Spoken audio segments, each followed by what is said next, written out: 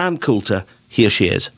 He's upsetting, annoying, driving crazy all the people in the Republican Party and, quote, conservative movement, whom I want to upset, annoy, and irritate. I mean, they've been acting for 20 years like they're the smart half of the team. No, they have completely betrayed the American voter, completely. Americans don't want immigration. They don't want any more. Why can't we have a home? Everybody else can have a home. You see, National Geographic and, the indigenous people, and they love their home. I'm going home. No, we're the only people on earth who aren't allowed to have a home. But you're a country of immigrants. If someone we are not. If someone had said that about Jewish immigration into New York a century ago, would you have approved of it? Again.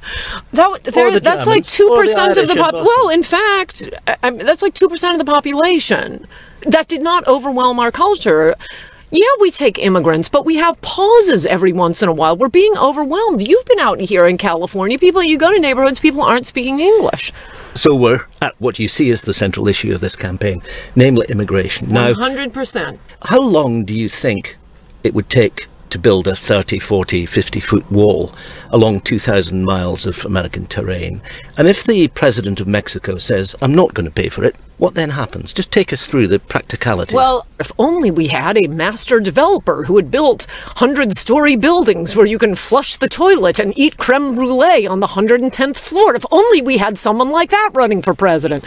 And by the way, who cares if Mexico pays for it? But you bet they're going to pay for it. Why should they?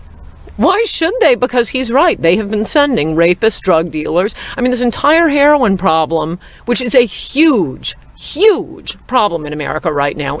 It's sickening, the number of people who are dying from overdoses and just wrecked lives, wrecked communities, wrecked states. That is 100% a problem of having Mexico on our border. Immigration is the issue the voters have been defied on for 20 years. I mean, both Republicans and Democrats have tried to slip through amnesties 3 times in the past 10 years. They got shut down by the American people calling in and shutting down the switchboards. How many times do we have to tell them we don't want amnesty? Well, the last amnesty that was introduced in America was by Ronald Reagan in 1986. That's right. And yet... sure reflects on his legacy. At least he only made the mistake once. These other Republicans want to keep making the exact same mistake. Half the Republicans running for president gave illegal aliens in-state tuition or driver's licenses. It's madness. No. But the main point of what Trump is doing, it's putting Americans first. Not the rich, not the Wall Street, not the corporations. And Trump is the only one speaking for Americans on the bad trade deals, on immigration, on putting America first and not continuing to pay for NATO. Do you think it's a dangerous world or not? Do you think Putin is dangerous? Yes, but I care about keeping it safe here. I don't care about what happens to the Ukraine any more than I think Russia should care what we do to illegals here in Texas. I have an idea. Good luck to the rest of the world, but let's keep America safe. What's the rationale for saying all Muslims should be banned from the United States? The rationale is 9/11, Fort Hood, Boston Marathon, San Bernardino Community Center, any number of other terrorist acts, and when they're not, I haven't finished, I'm still answering, when they're not committing terrorism, flying planes into our skyscrapers, and shooting up innocent civilians, what are they? What good are they? They're on welfare. They're committing small petty crimes. They are completely ripping off the government. Every person, no, it doesn't have to be everyone, but most of them.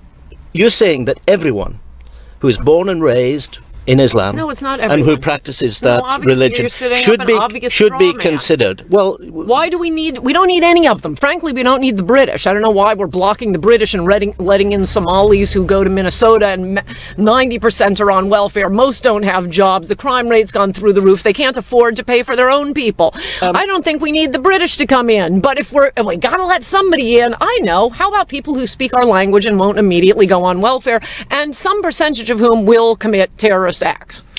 We've been very generous to the rest of the world. It's got to stop now. America needs a little me time. Your prediction, therefore, is that Donald Trump will win.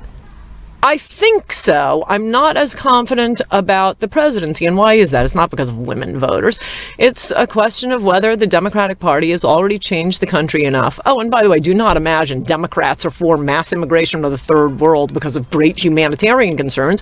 Post-1970 immigrants vote 8-2 for the Democrats. They've changed the electorate. California, where we're sitting now, used to give us Republican presidents, Reagan, Nixon. No Republicans getting elected statewide anymore. Well, this is Teddy Kennedy's Immigration Act. They're trying to do that to the whole country. So the question is it too late? They had it wired. Have they already done it? Are there not enough Americans voting in this election for Trump to win? And in your view, what happens if he loses? It's over. We're going to be homesick for the rest of our lives because America's gone.